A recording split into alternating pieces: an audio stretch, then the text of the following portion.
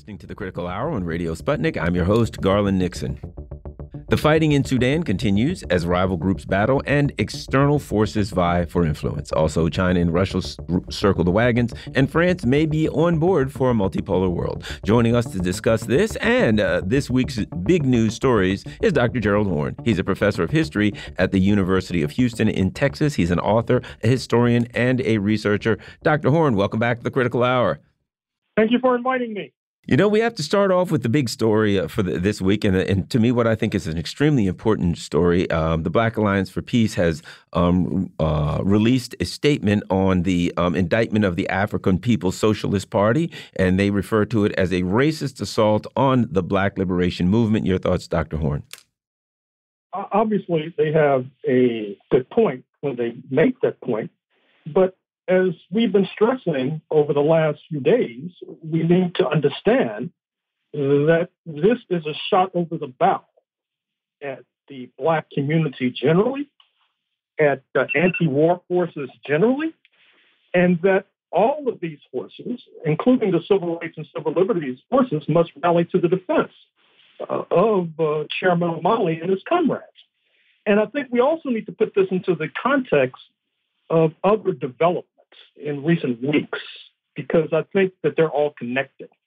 What I'm trying to suggest is that I think that U.S. imperialism is in the throes of what is now being called a polycrisis, a multi-pronged crisis. And when imperialism enters a crisis, it tends to strike out blindly. It tends to search for scapegoats. It tends to throw the marginalized overboard. And the signs of this crisis are all about if we simply open our eyes. I refer to the comments, for example, of President Xi when he was departing Moscow, when he turns to President Putin and suggests that changes are afoot in the international community that have not been seen for a century, and that Russia and China are driving this change. This set off alarm bells in Washington. If you skim the Wall Street Journal since that comment was made, they've mentioned it repeatedly as a kind of wake-up call. And then you have the comments of President Macron as he was leaving Beijing, where he suggested that France and indeed the European Union should create a third pole equidistant between Washington and Beijing.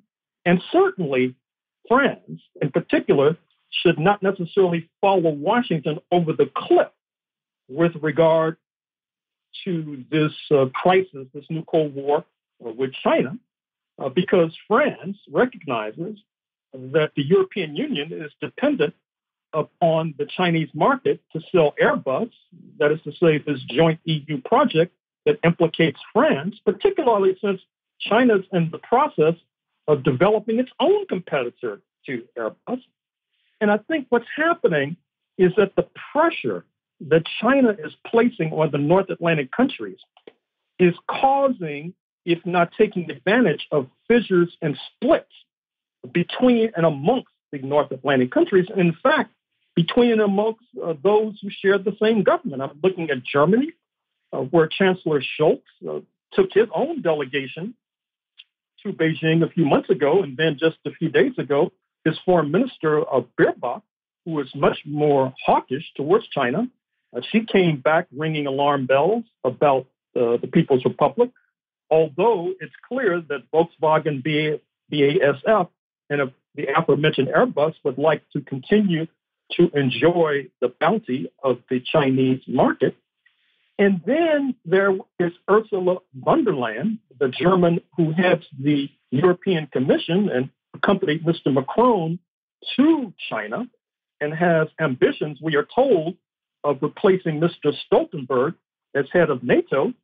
She has been in the same corner as Madame Baerbock in terms of ringing alarm bells about the People's Republic of China. And strategically, what has been the result of the collapse of the Berlin Wall and the dissolution of the Soviet Union is that Eastern European nations have basically become acolytes of U.S. imperialism to the right of France and Germany on foreign policy. They are the driving force in some ways on the European continent for this escapade in Ukraine. I'm speaking of Poland and Lithuania. Lithuania, of course, being particularly hostile to the People's Republic of China. Its Baltic neighbors, including Estonia and Latvia. And I think that our friends on the left, who campaigned assiduously for the collapse of rule of communist parties in Eastern Europe, which has now led to the strengthening of U.S. imperialism, may want to rethink that historic decision that they made. And then there's what's on the front page of the New York Times this morning with regard to President Xi not returning the phone calls of Mr. Biden, who wants to engage. China sees no reason to engage because it has figured out that Washington is embarked on a new Cold War and does not want to play along with regard to the charade. And at the same time, if you flip pages and go inside the New York Times, you'll see a remarkable speech by Secretary of the Treasury, Janet Yellen, who at Johns Hopkins University, their campus in Washington, D.C., at the School of Advanced International Studies, backed away from the Biden line of decoupling, suggesting that this would be disastrous for the United States and China. Of course, she's not concerned about China. She should have just said it'll be disastrous for the United States of America. And so if you add all of these factors together, you'll see that Washington is in the midst of a crisis and it's getting nervous. It recognizes historically that in terms of international crisis, the Black community has not necessarily been a reliable ally for U.S. imperialism. And you now see that by targeting the African People's Socialist Party, which has been forthright in terms of rejecting the U.S. and NATO intervention in Ukraine, they are seeking a sacrificial lamb. They are also seeking a scapegoat for its own created crises, and they plan to crucify Chairman O'Malley and his comrades so as to distract attention from Washington's own policy failures. And I'm afraid to say that if we do not rally to their defense, the worst may be yet to come.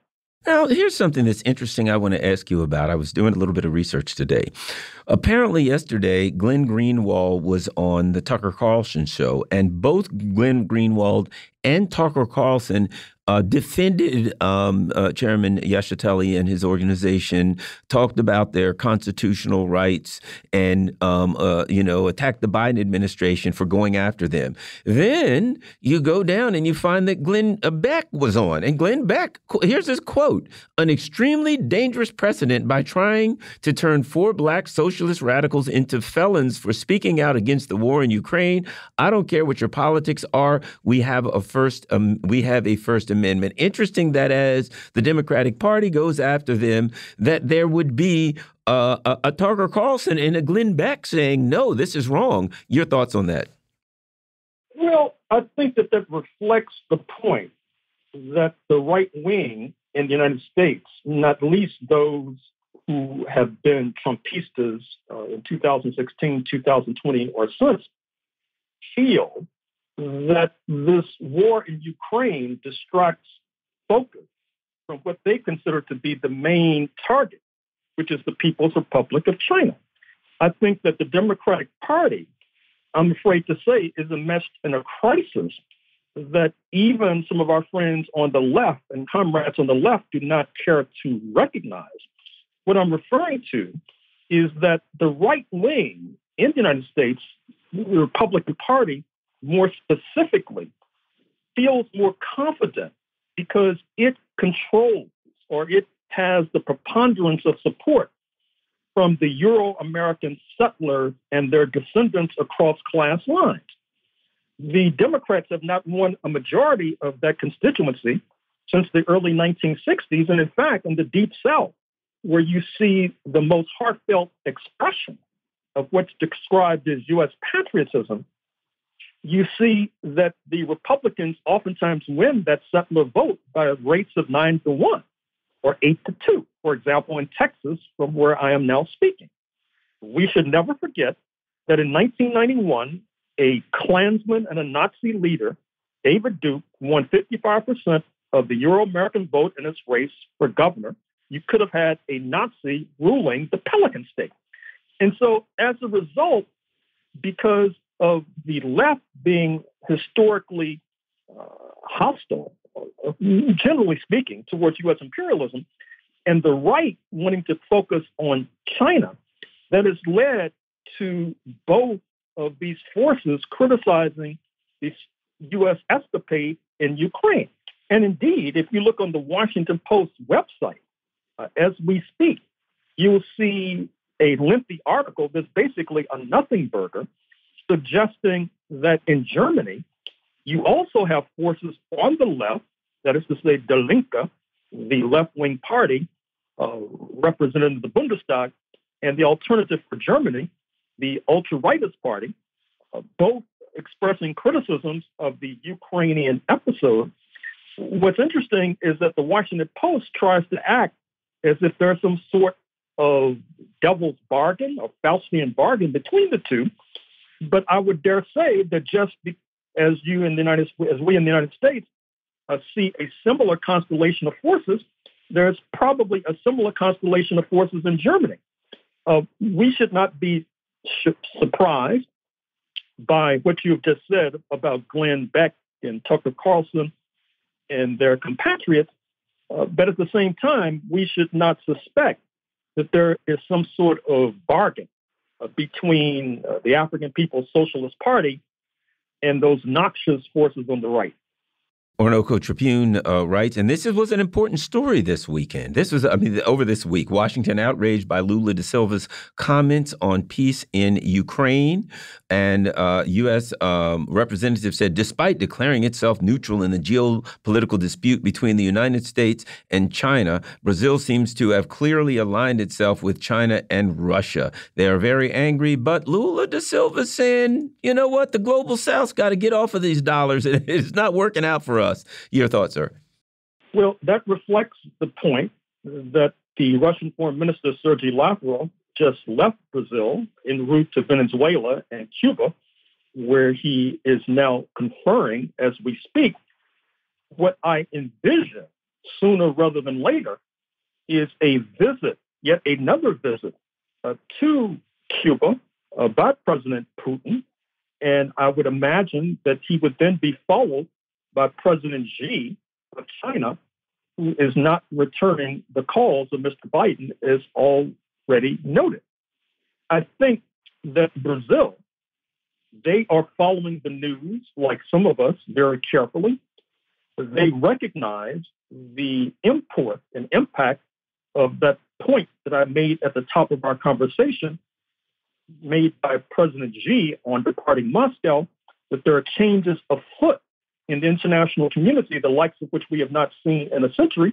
I would make a friendly amendment to say the likes of which we may not have seen in a half a millennium, in 500 years. And when this once in a generation or once in multiple generational changes take place, only the slow of foot fail to take advantage. Lula is not slow of foot. He is perceptive. That's why he just left China. That's why he's trying to move away from the dollar.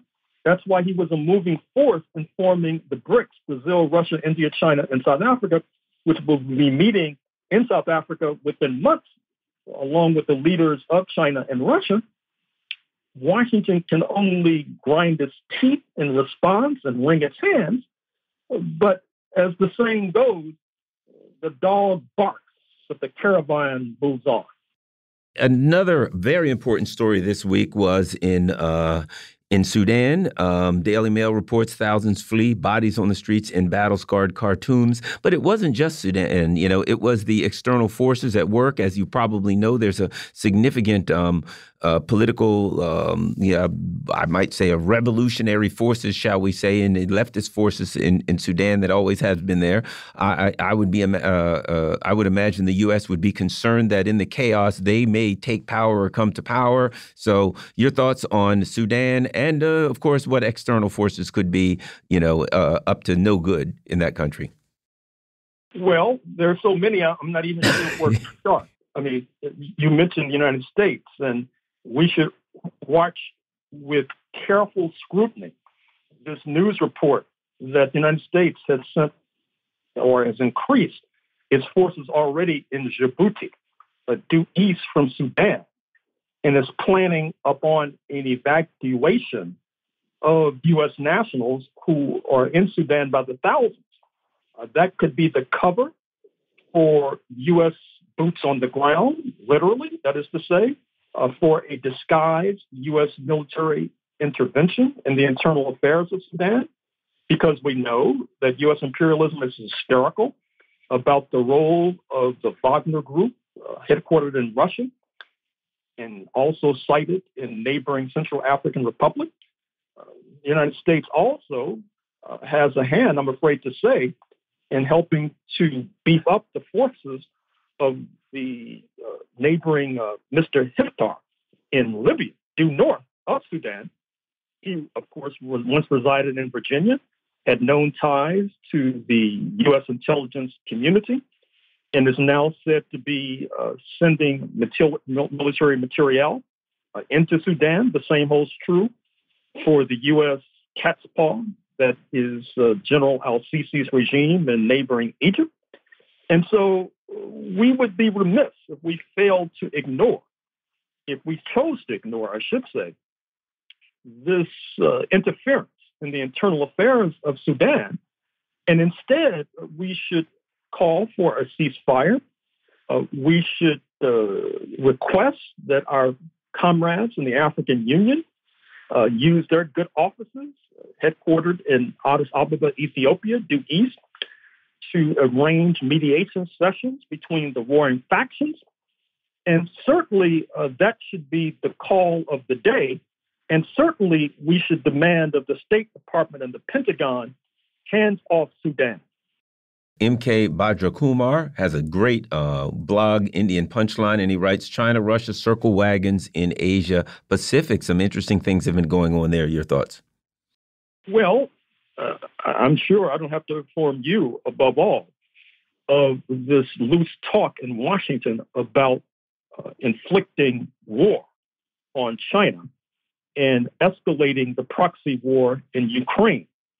You know, I'm sure, about the military maneuvers that have taken place off the southern coast of China involving Philippines forces. We know that Japan is bulking up its military. We noticed with concern and trepidation the point that the government in Seoul, South Korea, not only is in the process of turning against its major trading partners, speaking of the People's Republic of China, but at the same time is rather dangerously and perilously creating a two-front conflict, because to their north is the Democratic People's Republic of Korea, and of course they're worsening relations with their other neighbor, speaking of China. So it's understandable why this article suggests that China and Russia are circling the wagons. The problem, as pointed out on the front page, again, of the New York Times yesterday, is that the United States is not confronting Iraq or Afghanistan. They're confronting two major nuclear-armed powers, speaking of Russia and China. We would hope that that basic reality has dawned on the hotheads in Washington. But since they seem to be so ignorant of reality and history, we cannot be certain, and therefore we should act accordingly. We've been listening to Dr. Gerald Horne. He's a professor of history at the University of Houston in Texas. He's an author, historian, and researcher. You can find his books online anywhere that books are sold, Amazon, etc. My favorite is the book about Paul Robeson. Go to Amazon, go to wherever books are sold, and leaf through his books. I'm sure you'll find something that